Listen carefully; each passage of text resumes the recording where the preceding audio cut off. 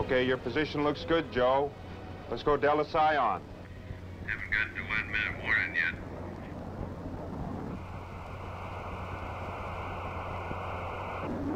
One minute.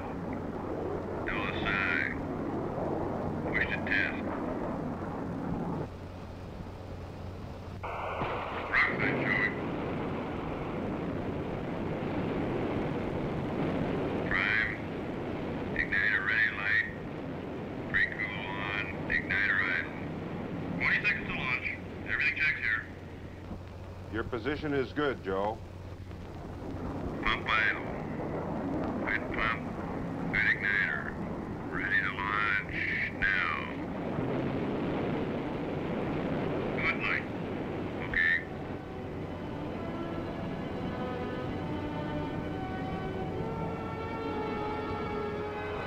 This is the X-15 research aircraft, designed to investigate the problems of manned flight in a near-space environment.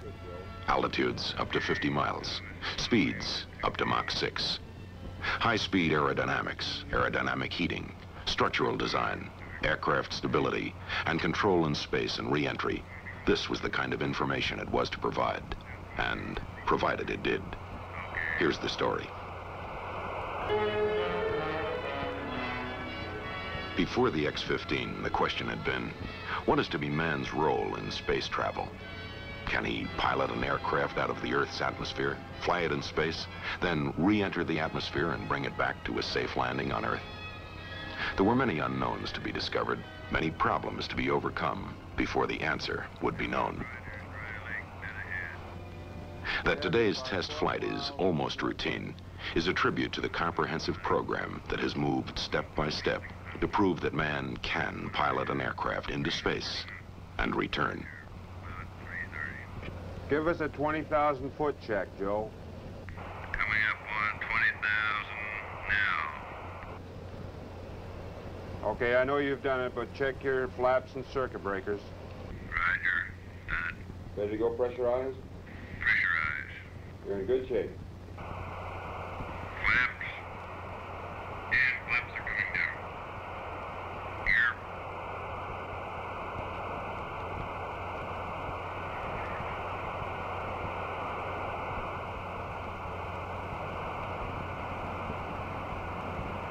Can't seem to get her on the ground.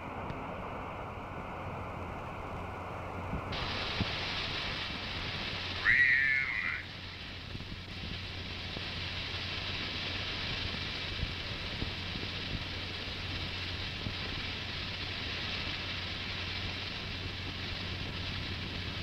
Well, sir, now we're done with the second cross-country.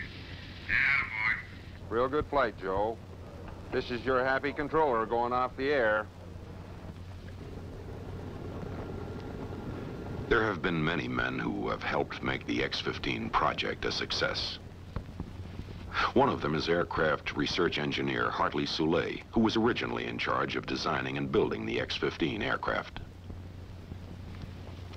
Of course, I'm retired now, and the X-15, she's not the queen of the hangar anymore, although she's still hard at work. But I remember years ago, you know, it was long before Sputnik that we decided to build the X-15.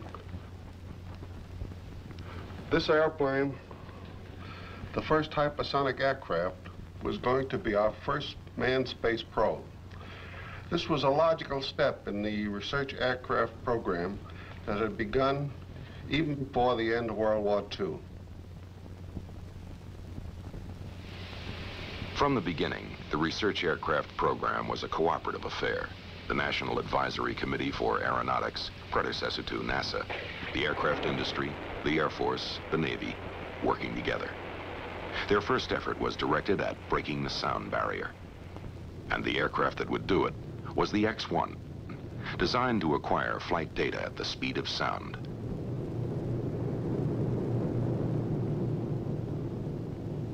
On October 14th, 1947, with Air Force Captain Charles E. Yeager at the controls, the X-1 made the world's first supersonic flight. Other research aircraft soon followed the X-1. The Douglas D-558 Phase 1, to investigate flight with a straight wing at high subsonic speeds.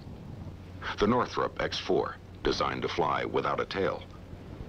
The Douglas D-558 Phase 2, to study flight characteristics of swept-wing aircraft at transonic and supersonic speeds.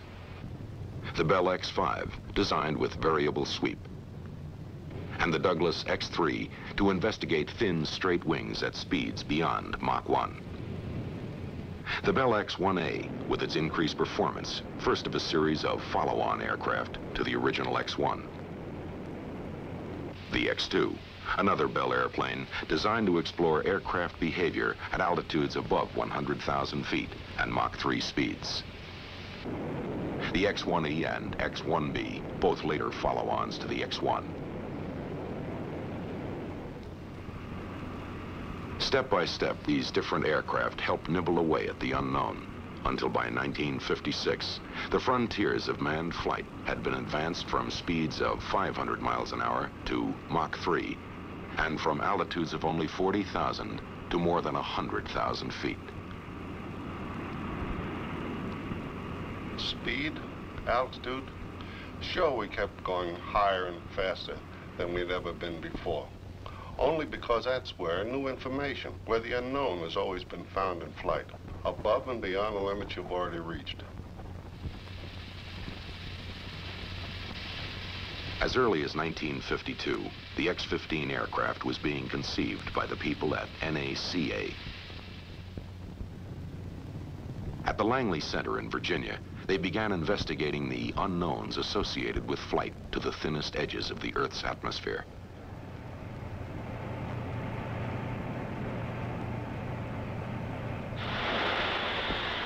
One unknown concerned aerodynamic heating.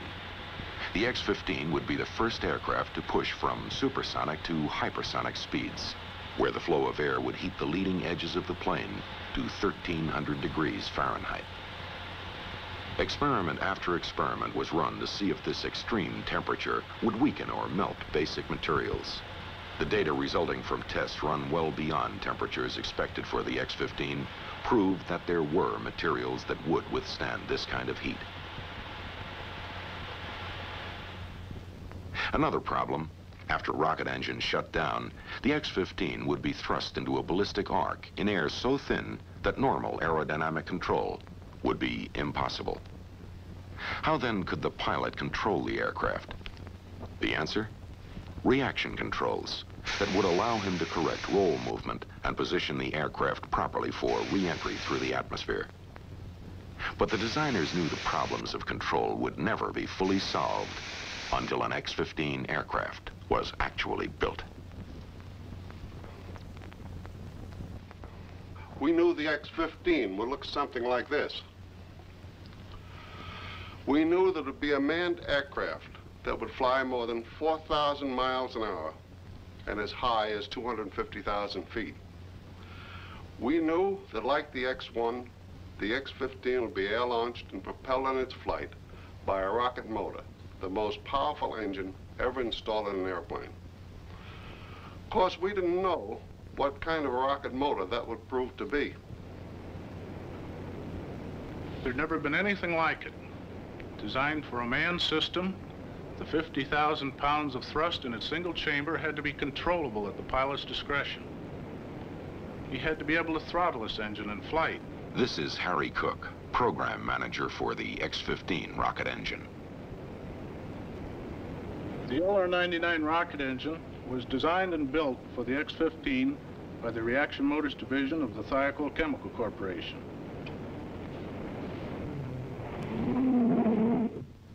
We had had some experience in this field. Reaction Motors had built power plants for all of the X-1s and for the D-558 Phase 2 aircraft. But those rocket engines we had made for earlier research planes were primitive forerunners of the engine we built for the X-15. 57,000 pounds of thrust with a throttle attached. No engine like this had ever existed before, but Thiokol built one for the X-15.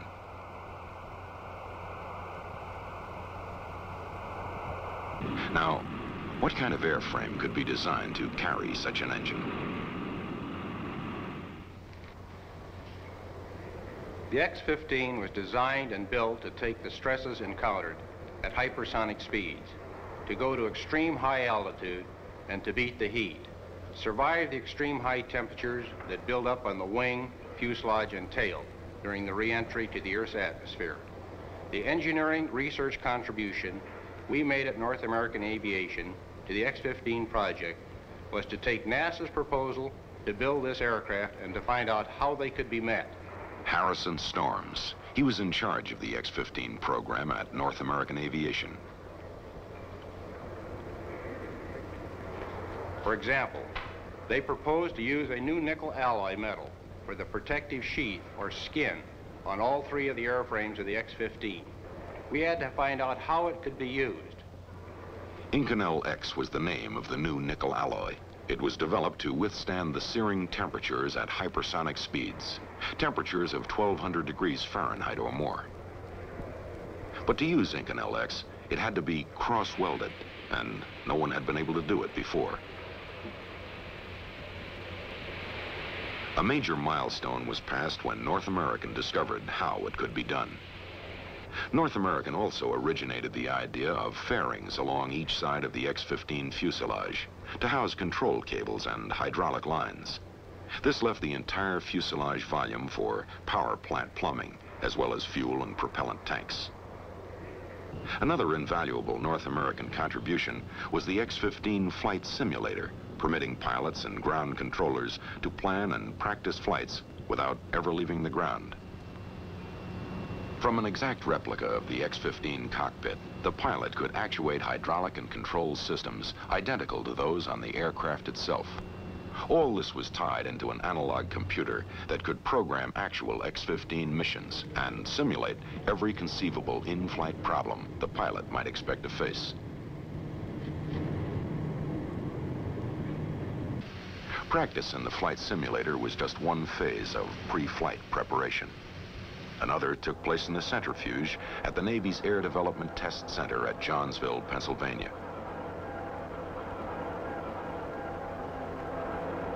There, pilots learned how to take the heavy G forces they would meet when they flew the X-15 up into space and back down again. Hours of training here, added to hours in the simulator, extended the pre-flight pilot training period into weeks and even months. Then came the dramatic moment. The X-15 and its B-52 launch aircraft were ready. North American test pilot Scott Crossfield was ready. Step by step, the X-15 research project had moved to this important event. Now, the first of 3 X-15s was about to begin a series of test flights. The schedule called for an orderly progression of tests. In the first flights, the X-15 would remain attached to the B-52. Then a glide flight would be tried. Only then would powered flight be attempted.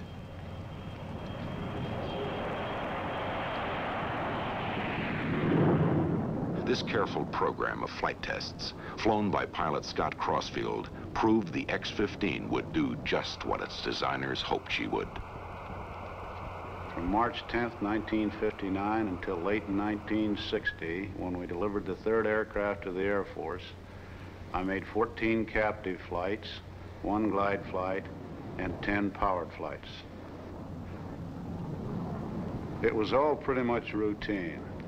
We, North American that is, went up there to check out the aircraft, to check out the systems, to see how she handled and whether or not she'd meet the specs before we turned her over to the Air Force.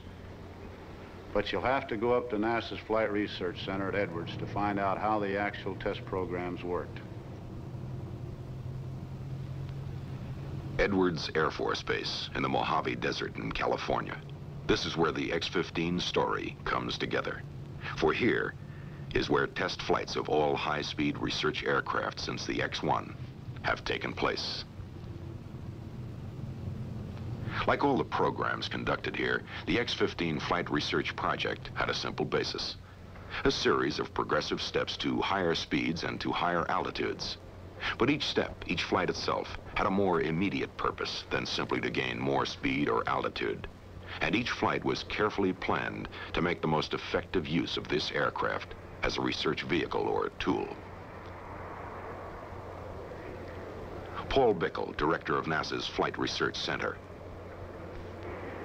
Each flight provided new information or confirmed wind tunnel or theoretical data on the characteristics of an airplane performing in a very advanced flight regime. Each flight grew out of one that had already taken place and led to another still to come.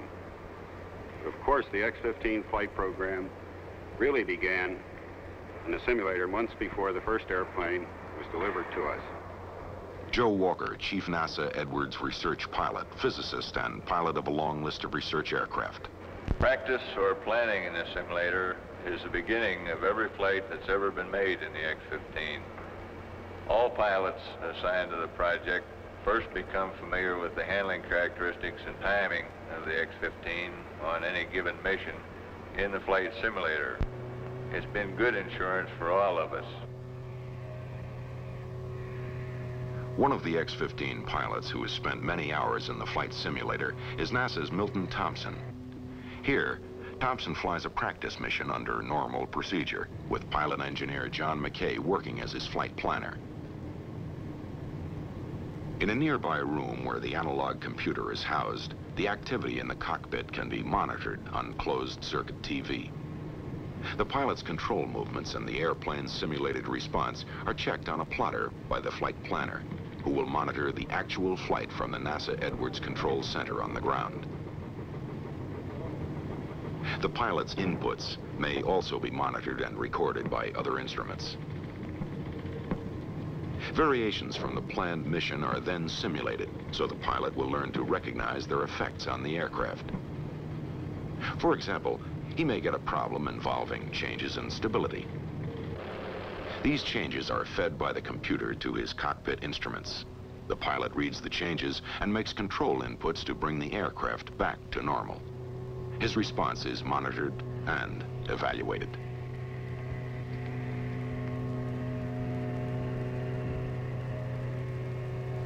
The pilot also goes through what is called trouble school, where failure of one or more of the X-15's major systems is simulated. Again, his reaction is monitored.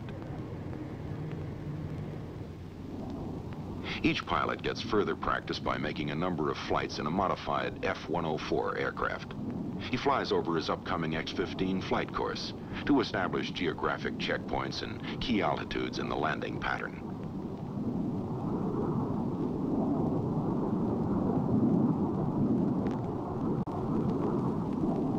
All flights are made over the High Range, a network of ground tracking stations stretching from Wendover, Utah, 485 miles south to Edwards in California.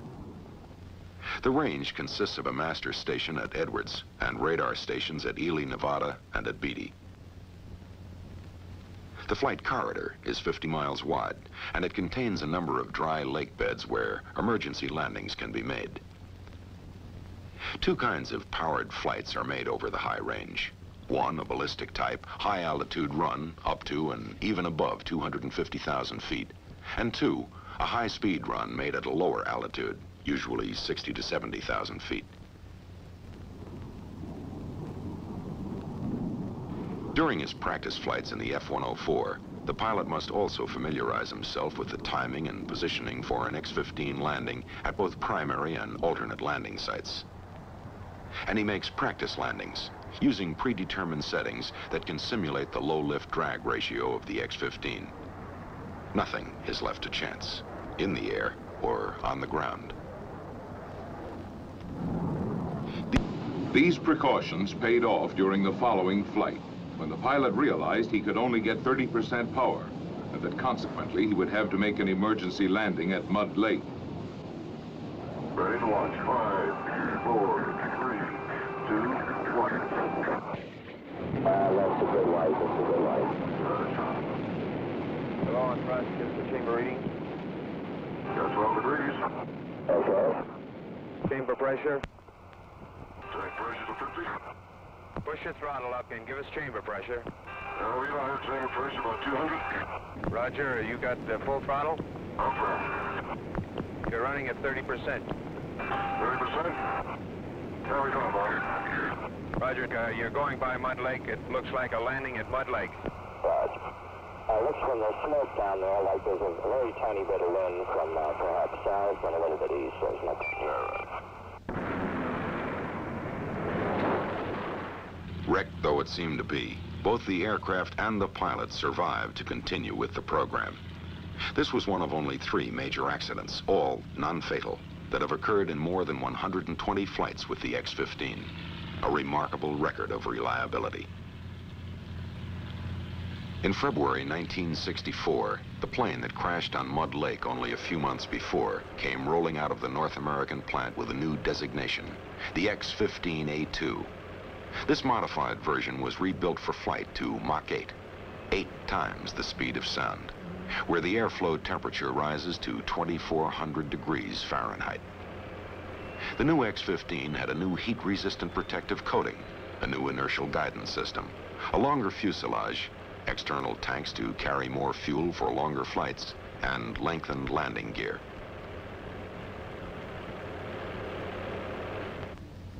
All the while this new X-15 was being built, tests were continuing with the other 2 aircraft, and they continue today. For every flight, the procedure is essentially the same. Every phase carefully planned, every second of actual flight time mapped out in advance. That way, every man involved knows exactly what his job will be from the beginning to the end of the flight.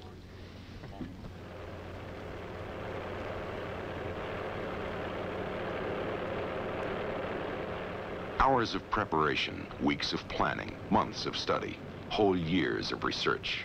All this goes with the X-15 each time she leaves the hangar for another flight. For after all, no matter how many flights have been made before, each new test will probe a little deeper into the unknown.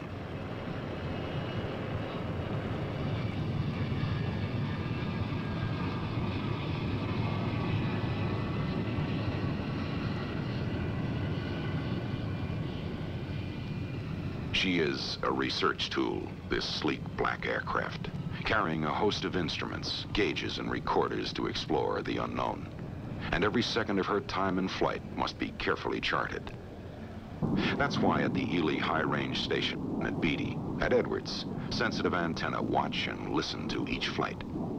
That's why the pilot's heartbeat never really leaves the ground. And that's why in each control room on the ground, the plotting board is carefully watched for any unplanned deviation, for any unlooked-for change in the pilot's reactions or in the behavior of the aircraft. Position and velocity computers, telemetry receivers and monitors, data receiving and recording equipment, communications receivers and transmitters, they all go into action at the beginning of every flight. In NASA 1, the project men stand by, alert for any possible trouble in the flight, while flight surgeons prepare to watch the pilot's physiological response, his pulse, his body temperature, heart action, respiration rate. All of this will be telemetered to the ground. Then, as always, when time for takeoff draws near, attention focuses on the man chosen to fly the mission. Because of this, the X-15 pilot becomes, in effect, the symbol for the entire research team. The one man who represents all the others who have worked so long and so hard to make the project a success. And it is a proud record of accomplishment they've achieved. They have designed and built an aircraft that could be piloted into space and flown back safely to a controlled landing on Earth. They have accumulated important data on aerodynamic heating at hypersonic speeds. They've learned about stability and control of aircraft during flight in near space and re-entry to the Earth's atmosphere. And perhaps most important of all, they have dramatized the potential of piloted high-performance aircraft in a space environment at a time when much of the world's gaze was turned toward orbital flight.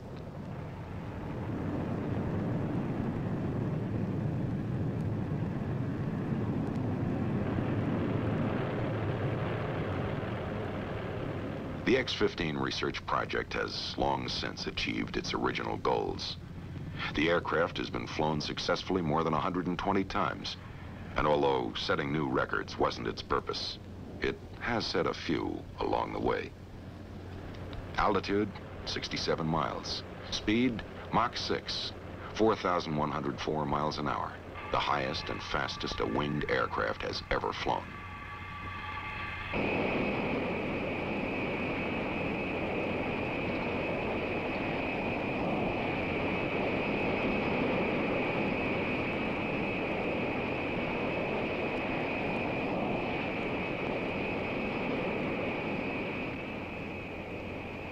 Today, the X-15 moves on to further accomplishment.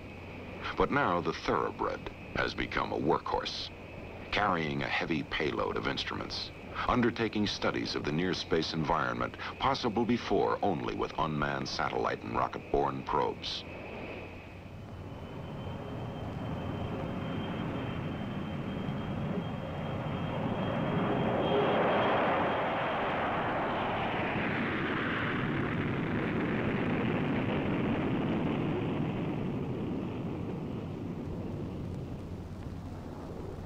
There are many people who should share the credit for the continuing success of the X-15 research project.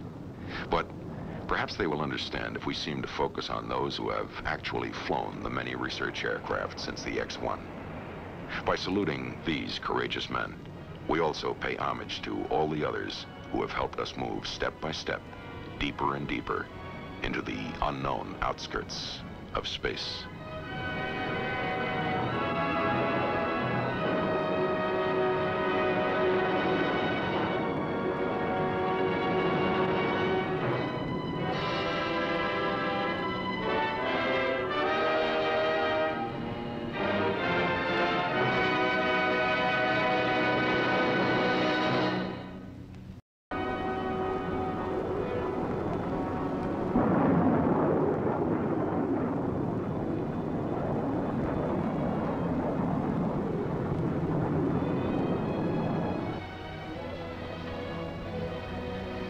Okay, your position looks good, Joe. Let's go Delta Scion. Haven't gotten to 1 minute warning yet.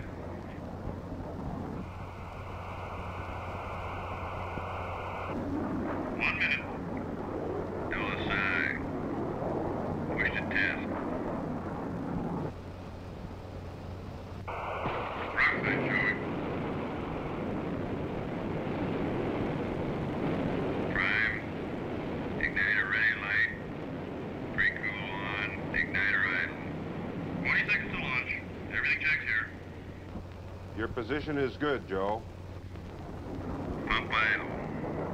Good pump. Good igniter. Ready to launch now. Today's test flight is almost routine, is a tribute to the comprehensive program that has moved step by step to prove that man can pilot an aircraft into space and return. Give us a 20,000-foot check, Joe. Coming up on 20,000 now. Okay, I know you've done it, but check your flaps and circuit breakers. Roger. Done. Ready to go pressurize? Pressurize. You're in good shape. Flaps. And flaps are coming down. Here.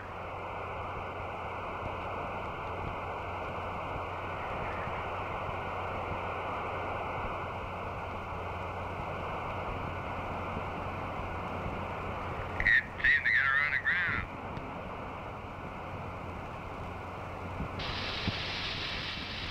Real nice.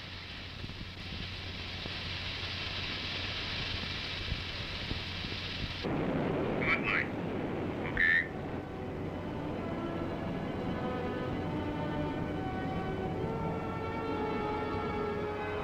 This is the X-15 research aircraft, designed to investigate the problems of manned flight in a near-space environment. Altitudes up to 50 miles, speeds up to Mach 6. High-speed aerodynamics, aerodynamic heating, structural design, aircraft stability, and control in space and re-entry. This was the kind of information it was to provide, and provided it did. Here's the story. Before the X-15, the question had been, what is to be man's role in space travel? Can he pilot an aircraft out of the Earth's atmosphere, fly it in space, then re-enter the atmosphere and bring it back to a safe landing on Earth? There were many unknowns to be discovered, many problems to be overcome before the answer would be known. That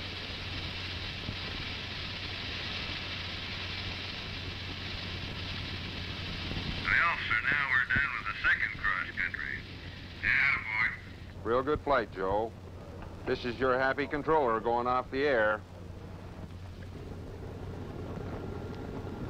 there have been many men who have helped make the X-15 project a success.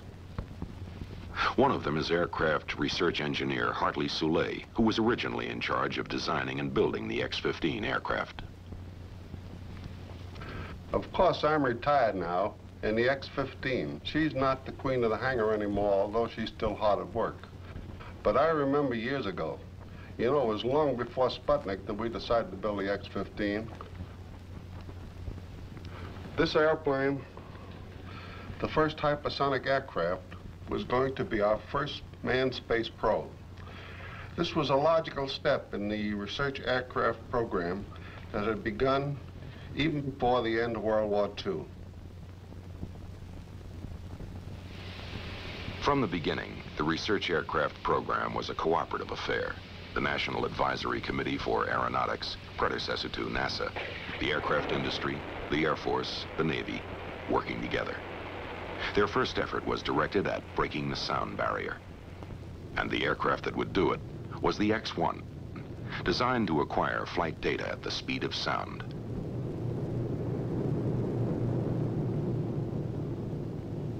On October 14th, 1947, with Air Force Captain Charles E. Yeager at the controls, the X-1 made the world's first supersonic flight. Other research aircraft soon followed the X-1. The Douglas D-558 Phase 1, to investigate flight with a straight wing at high subsonic speeds. The Northrop X-4, designed to fly without a tail.